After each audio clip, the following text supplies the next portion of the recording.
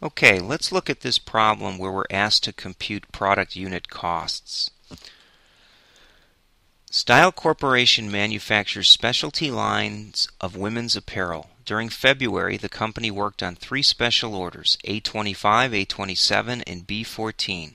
Cost and production data for each order appear below, and we're asked to compute the total cost associated with each job and then compute the product unit cost for each job.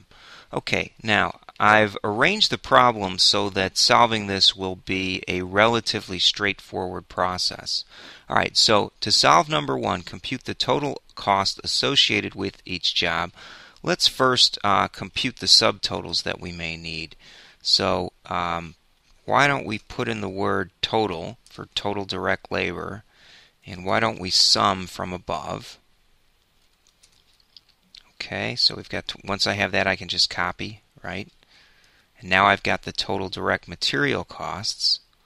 Now, I've worked a little bit of this ahead to give us some room. Let me click on this grouping command, and then we can also do the totals for direct labor. Now, if I've put the formulas in here, I should just be able to copy. And sure enough, yeah, we're getting the right formulas in all of these cells. So now we have the total direct material and the total direct labor. But the next thing we need to consider is the overhead. And I believe they tell us that overhead is 120% of direct labor. Okay, now I see that that information wasn't listed above here, but it should have been. It's down here. Let me just add that in as well. Overhead is applied to jobs at 120% of direct labor. Okay, so with that information there, what we can do, let's see, I think we can just then say equal 120% times the direct labor amount, and that'll be our overhead portion. If I copy that over, we've got the overhead. Okay, so every cell, it's 120% times the total direct labor. You can see that on the screen. All right, once we have that, then we can compute the total cost.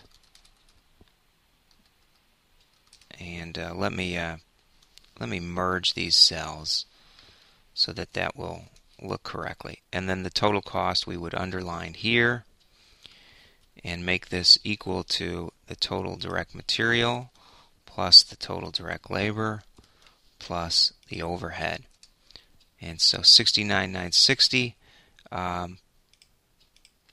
would be the total there, the total there, and the total there. Now, that probably should be a double underline. Let's see if we can format it that way.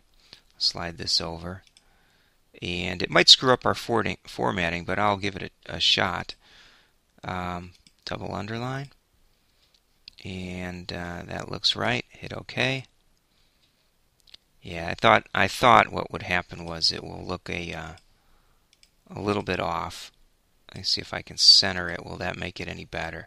No, it doesn't. So I'm going to take that off, and we'll just assume that that should be a double underline. Okay. In the interest of time, I'm not going to spend time formatting that anymore. Okay. Then the next item we need to consider. Now I'm going to slide a little bit, and I've locked in the problem up top, so we won't lose that.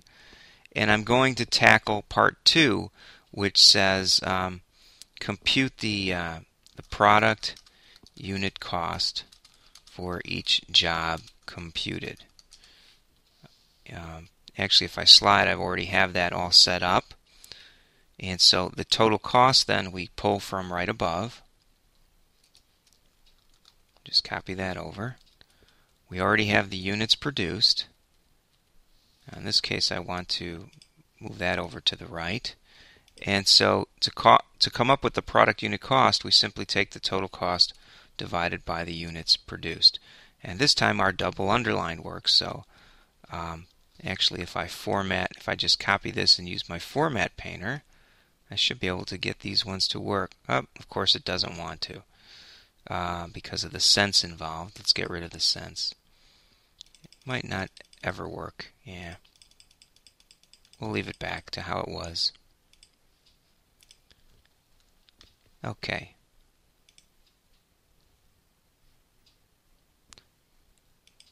Okay, so now we see the product unit cost, so that's computed, and we had the total cost here. In fact, what I will do is bold this so we know that that was the answer to part 1. And I'll bold this because that's the answer to part 2.